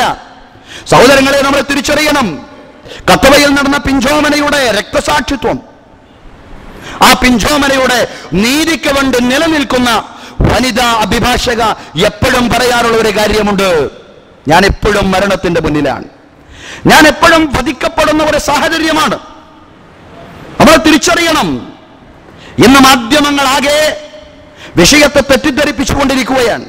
ആടിനെ പട്ടിയാക്കുക എന്ന് ഒരുപക്ഷെ മിമ്പറിൽ വെച്ച് പറയാൻ പറ്റുന്ന ഒരു മാന്യമായ പ്രയോഗമാണോ എന്നെനിക്ക് അറിഞ്ഞുകൂടാ. പക്ഷേ നമ്മുടെ ചാനലുകൾ ചെയ്തുകൊണ്ടിരിക്കുന്നത് അതാണ്. ഈ സമ്മേളനത്തെ, ഈ തബ്ലീഗ് സമ്മേളനത്തെ ഈ പശുക്കശാപ്പുമായിട്ട് ബന്ധിപ്പിക്കുക, ഇതാണ് ചെയ്തുകൊണ്ടിരിക്കുന്നത്. എത്ര സമാധാനത്തോടു കൂടിയാണ് ഈ സമ്മേളനങ്ങൾ സംഘടിപ്പിക്കപ്പെടുന്നത്. ഒരുപക്ഷെ ഇത്തരം സമ്മേളനങ്ങളിൽ നമുക്കൊക്കെ അറിയാമല്ലോ, ഇത്തരം സമ്മേളനങ്ങളുടെ ഒരു സ്വഭാവം എന്ന് പറയുന്നത് സാമൂഹിക രാഷ്ട്രീയ ഉള്ളടക്കങ്ങളുള്ള ഒരു വർത്തമാനവും നടത്താത്ത സമ്മേളനങ്ങളാണ്. തീർത്തും ആത്മീയ പ്രധാനമായ കാര്യങ്ങൾ ഒരുപക്ഷെ തമാശയായിട്ട് നമ്മൾ പറയാറുണ്ട്. ഭൂമിയിലെ കാര്യങ്ങളൊന്നും പറയാതെ, ആകാശത്തെ കാര്യങ്ങൾ, ഈ ലോകത്തെ കാര്യങ്ങളൊന്നും പറയാതെ പരലോകത്തെ കാര്യങ്ങൾ മാത്രം പറയുന്ന സമ്മേളനങ്ങൾ. ഞാൻ ആക്ഷേപിക്കുകയല്ല, വസ്തുത പറഞ്ഞതാണ്. അങ്ങനെയുള്ള സമ്മേളനങ്ങൾ ഒരു സംഘത്തെ ആക്ഷേപിക്കാൻ പറഞ്ഞതാണെന്ന് മനസ്സിലാക്കരുത് സഹോദരങ്ങളെ. പക്ഷേ ഒരു സംഘത്തിന്റെ പ്രവർത്തന ശൈലി ഇതായിരിക്കെ, ആത്മീയ പ്രധാനമായ പ്രവർത്തന ശൈലിയായിരിക്കെ, എന്തിനാണ് അങ്ങനെയുള്ള ഒരു സമ്മേളനം നടന്ന് ജനങ്ങൾ തിരിച്ചു പോകുമ്പോ അവര് തിരിച്ചു പോകുന്ന ഇടത്തേക്ക് കയറി മുദ്രാവാക്യങ്ങൾ മുഴക്കുന്നത്, അതും പശുവിന്റെ അവശിഷ്ടങ്ങളുമായി കയറി ചെന്നുകൊണ്ട്? പശുവിന്റെ പേരിൽ ഈ രാജ്യത്തെ കൊലപാതകങ്ങൾ ആവർത്തിക്കാൻ പാടില്ല. ആത്മസംയമനം ഇസ്ലാമിക സമൂഹത്തിന്റെ ഭാഗത്തു നിന്നും ഉണ്ടാവേണ്ടുന്ന കാര്യമാണ് യഥാർത്ഥത്തിൽ അതല്ലെങ്കിൽ പശുവുമായി ബന്ധപ്പെട്ട കാര്യം എന്ന് പറയുന്നത്. സൂക്ഷ്മത പുലർത്തേണ്ടുന്ന കാര്യമാണ്. ഹൈന്ദവ സഹോദരങ്ങളിലെ ഒരു വിഭാഗം ആളുകൾ ഗോവിനെ മഹത്വവും ഗോവിനെ ഒരു ആരാധനാമൂർത്തിയുമായി പശുവിനെ കാണുന്നുവെങ്കിൽ സഹോദരങ്ങളെ, അവരപകീർത്തിപ്പെടുത്തുന്ന രീതിയിൽ അവരെ ഗോമാതാവ് എന്ന് വിശ്വസിക്കുന്ന ഒരുപക്ഷെ നമ്മെ സംബന്ധിച്ചിടത്തോളം പശുവോ കാളയോ ആയിരിക്കും. അവരുടെ മുമ്പിൽ അവർക്കൊരു പ്രയാസം തോന്നുന്ന രീതിയിൽ അത് കൈകാര്യം ചെയ്യാൻ പാടില്ല എന്ന് തന്നെയാണ് നമുക്ക് പറയാനുള്ളത്. അത് തന്നെയാണ് നമ്മുടെ നിലപാട്. പക്ഷേ അതോടൊപ്പം പറയുന്നു, ലോകത്ത് എവിടെയെങ്കിലും പശുക്കൾ കൊല ചെയ്യപ്പെട്ടാൽ അതിന്റെ പേരിൽ കലാപമുണ്ടാകുന്ന സാഹചര്യം നമ്മുടെ നാട്ടിൽ ഉണ്ടാവാൻ പാടില്ല. ഇസ്ലാമിക സമൂഹം നല്ലതുപോലെ ചിന്തിക്കണം. പലരും ആളുകൾ പറയാറുണ്ട്, നിങ്ങൾ രാഷ്ട്രീയ ഉള്ളടക്കങ്ങളുടെ വർത്തമാനം പറഞ്ഞത് കൊണ്ടാണ് ആളുകൾ നിങ്ങളെ വിചാരണ ചെയ്യുന്നത്. പക്ഷേ രാഷ്ട്രീയ ഉള്ളടക്കമുള്ള ഒരു സമ്മേളനമായിരുന്നല്ലോ ഈ സമ്മേളനം എന്ന് പറയുന്നത്. ഈ സമ്മേളനത്തിന്റെ പരിസമാപ്തിയാണ് കലക്കാൻ ശ്രമിച്ചത് വർഗീയമായ ധ്രുവീകരണം. യഥാർത്ഥത്തിൽ സംഘടനാ ഭേദങ്ങളില്ല. അതിൽ തബ്ലീഗ്, സുന്നി, ജമാഅത്ത്, മുജാഹിദ് വേർതിരിവുകൾ യഥാർത്ഥത്തിൽ ഇസ്ലാമിനെ നേരിടുന്ന ഇസ്ലാമിന്റെ വിരോധികൾക്കില്ല. മുസ്ലിം എന്ന് പറയുന്ന സ്വത്വത്തെ തന്നെയാണ് അവർ ചോദ്യം ചെയ്യുന്നത്. ഇത്തരം സമ്മേളനങ്ങൾക്ക് UP അടക്കമുള്ള സംസ്ഥാനങ്ങൾ അവരുടെ സമ്മേളനങ്ങൾക്ക് എല്ലാ സൗകര്യങ്ങളും ഹൈന്ദവ ക്ഷേത്രത്തിന്റെ മുറ്റത്ത് പോലും സൗകര്യം ചെയ്തു കൊടുക്കാറുണ്ട് എന്നാണ് പറയുന്നത്. ഇന്നും അങ്ങനെയാണ്. പക്ഷേ ധ്രുവീകരണം ഉണ്ടാക്കുക എന്ന ലക്ഷ്യവുമായിട്ട് മുന്നോട്ട് പോകുന്ന ആളുകൾ നമ്മൾ തിരിച്ചറിയേണ്ടതുണ്ട് സഹോദരങ്ങളെ. ഇസ്ലാമിക ഉമ്മത്ത് ഐക്യപ്പെടേണ്ടുന്ന കാലമാണ്. മനുഷ്യർ ഐക്യപ്പെടേണ്ടുന്ന കാലമാണ്. ഈ തിന്മക്കെതിരെ, ഫാസിസവുമാവുന്ന തിന്മക്കെതിരെ ഇസ്ലാമിക ഉമ്മത്ത് പ്രത്യേകിച്ചും ഐക്യപ്പെടേണ്ടുന്ന കാലമാണ്. വിശുദ്ധ ഖുർആനിൽ പറയുന്നുണ്ട്, വല്ലദീന കഫറൂ ബഅ്ദുഹും ഔലിയാഉ ബഅ്ദിൻ ഇല്ലാ തഫഅലൂഹു തകുൻ ഫിത്നത്തുൻ ഫിൽ അർളി വഫസാദുൻ കബീർ. സത്യനിഷേധികൾ മിത്രങ്ങളാണ്. ഇസ്ലാമിന്റെ എതിരാളികൾ അവർ മിത്രങ്ങളായി പണിയെടുത്തുകൊണ്ടിരിക്കുകയാണ്. നിങ്ങളും ഒരുമിച്ച് നിൽക്കുന്നില്ല എങ്കിൽ, മൈത്രി ബന്ധം നിലനിർത്തുന്നില്ല എങ്കിൽ ഭൂമിയിൽ വലിയ കുഴപ്പമാണ്, അരാജകത്വമാണ് സംഭവിക്കാൻ പോകുന്നത്. വഅതീഉല്ലാഹ വറസൂലഹു, നിങ്ങൾ അല്ലാഹുവിനെയും അവന്റെ ദൂതനെയും അനുസരിക്കണം. വലാ തനാസഉ, നിങ്ങൾ തർക്കിച്ച് ഭിന്നിച്ചു പോകാൻ പാടില്ല, നിങ്ങൾ ശിഥിലമായി മാറാൻ പാടില്ല. നിങ്ങൾ ശിഥിലമായാൽ ഫതഫ്ശലു, നിങ്ങൾ പരാജയപ്പെട്ടു പോകും. ശൈഥില്യം പരാജയത്തിലേക്കാണ് കൊണ്ടുപോവുക. നിങ്ങളുടെ ചൂരും മണവും നഷ്ടപ്പെടും. ഇസ്ലാമിക ഉമ്മത്തിന്റെ ചൂരും മണവും നഷ്ടപ്പെട്ടാൽ ആർക്കും ഉമ്മത്തിനെതിരിൽ കുതിര കയറാൻ പറ്റുന്ന ഒരു സാഹചര്യം ഉണ്ടാകും. അതുകൊണ്ട് ക്ഷമിച്ചുകൊണ്ട് ധൈര്യത്തോടെ സ്ഥൈര്യത്തോടെ മുന്നോട്ട് പോകണം. അല്ലാഹു ക്ഷമാലുക്കളുടെ കൂടെയാണ്. ഉമ്മത്ത് പരസ്പരം തർക്കിച്ചുകൊണ്ട് ശിഥിലമാവരുത്, ചിഹ്ന ഭിന്നമാവരുത്. ഇസ്ലാമിന്റെ എതിരാളികൾ സംഘടനാ ഭേദമന്യേ, മദ്ഹബി വ്യത്യാസമന്യേ മുസ്ലിം സ്വത്വത്തെ ചോദ്യം ചെയ്യുമ്പോ ഐക്യപ്പെടുവാൻ ഇസ്ലാമിക ഉമ്മത്തിന് സാധ്യമാവണം എന്ന വലിയ പാഠമാണ് പരിശുദ്ധ ഖുർആൻ ഉമ്മത്തിനെ പഠിപ്പിക്കുന്നു. സഹോദരങ്ങളെ, നിരാശ നമ്മളെ ബാധിക്കാൻ പാടില്ല. ഇതൊക്കെ പറയുമ്പോ നമ്മുടെ നാട് ആകെ തകർന്നു പോയല്ലോ എന്നാരും ധരിക്കരുത്. ഇല്ല, നിരാശ എന്നെയും നിങ്ങളെയും ബാധിക്കരുത്. നമ്മൾ ഊർജ്ജസ്വലരായി പ്രവർത്തിക്കണം, സ്വപ്നമുള്ളവരാകണം. നമ്മൾ എന്താണ് നമുക്ക് സ്വപ്നം നൽകുന്നത്? ഇന്ത്യയുടെ ഭരണഘടന തന്നെയാണ് നമ്മുടെ സ്വപ്നം എന്ന് പറയുന്നത്.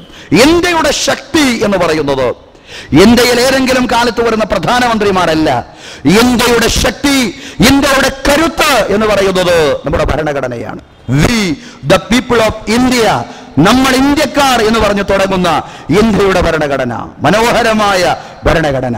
ലോകത്ത് ഒരു രാജ്യത്തിനും ഇത്രം മനോഹരമായിട്ടുള്ള ഒരു ഭരണഘടനയെ സമർപ്പിക്കാൻ കഴിഞ്ഞിട്ടില്ല. ജനാധിപത്യം, മതേതരത്വം, സോഷ്യലിസം, ഇത് ഭരണഘടനയുടെ ആമുഖത്തിൽ ഊന്നിപ്പറയുന്ന ഒരു ഭരണഘടന. ജാതിമത വ്യത്യാസമന്യേ എല്ലാവർക്കുമിടയിൽ നീതി നടപ്പിലാക്കണമെന്ന് ആഹ്വാനം ചെയ്യുന്ന ഒരു ഭരണഘടന.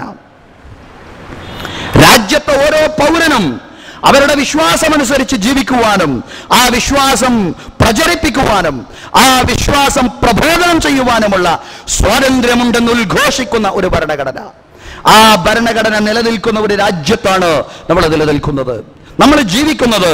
അതുകൊണ്ട് സഹോദരങ്ങളെ, ഈ ഭരണഘടനയുടെ സുസ്ഥിരതയാണ്, ഈ ഭരണഘടനയുടെ മൗലിക തത്വങ്ങൾക്ക് മാറ്റം വരാത്ത രീതിയിലുള്ള തുടർച്ചയാണ് നമ്മുടെ രാജ്യത്ത് സാധ്യമാവേണ്ടത്. അതിന് തുടർച്ചയുണ്ടാവുന്ന രീതിയിലുള്ള ഒരധികാര ശക്തി രാജ്യത്ത് ഭരണസിരാകേന്ദ്രങ്ങളിലേക്ക് കടന്നു വരണം. ഞാൻ കൃത്യമായിട്ട് പറയുകയാണ്. നിങ്ങൾ ചിന്തിക്കുന്നുണ്ടാവും ഇത് രാഷ്ട്രീയമാണോ എന്ന്, നിങ്ങൾ സംശയിക്കുന്നുണ്ടാവും. പക്ഷേ ഞാൻ ഉറപ്പിച്ചും തറപ്പിച്ചും പറയുന്നു, ഇപ്പോൾ ഞാൻ പറയുന്നത് കൃത്യമായ രാഷ്ട്രീയം തന്നെയാണ്. ആ രാഷ്ട്രീയം വ്യക്തമായി പറയാതെ ഇനി നമുക്ക് മുന്നോട്ട് പോകാൻ പറ്റാത്ത ഒരു സാഹചര്യമാണ് നാട്ടിലുള്ളത്. മതേതരത്വത്തെ മാനിക്കുന്ന, നാട്ടിലെ നിലനിൽക്കുന്ന ഭരണഘടനയെ മാനിക്കുന്ന, ഭരണഘടനയുടെ മൗലിക തത്വങ്ങളെ ആദരിക്കുന്ന ഒരു ഭരണകൂടം രാജ്യത്ത് വരേണ്ടതുണ്ട്. ആ ഭരണകൂടം വരുന്നതിന് വേണ്ടി ഒറ്റക്കെട്ടായി ഒരുമയോടുകൂടി മുന്നോട്ട് പോകാൻ ആവശ്യമായ ചർച്ചകളും ആസൂത്രണങ്ങളുമാണ് നമ്മുടെ ഭാഗത്തു നിന്ന് ഉണ്ടാവേണ്ടത്. ഒരുമിച്ച് ഒരേ മനസ്സോടുകൂടി നമ്മുടെ വോട്ടുകൾ ശിഥിലമായി പോവാതെ, ചിഹ്ന ഭിന്നമായി പോവാതെ ഏകീകരിക്കപ്പെടുന്ന സാഹചര്യം ഉണ്ടാവണം. അതിന് ഇസ്ലാമിക സംഘടനകളും എല്ലാ കൂട്ടായ്മകളും ഒരുമിച്ച് കൂടിയാലോചനകൾ നാട്ടിൽ നടത്തേണ്ടതുണ്ട്. ആ അർത്ഥത്തിലുള്ള കൂടിയാലോചനകൾ നടത്തി ഐക്യത്തോടെ മുന്നോട്ട് പോകാൻ അല്ലാഹു റബ്ബുൽ ഇസ്സത്ത് നമുക്ക് തൗഫീഖ് നൽകി അനുഗ്രഹിക്കുമാറാവട്ടെ. ഇന്നല്ലാഹു വ മലായികതഹു യുസല്ലൂന അലൻ നബി യാ അയ്യുഹല്ലദീന ആമനൂ സ്വല്ലൂ അലൈഹി വസല്ലിമു തസ്ലീമാ.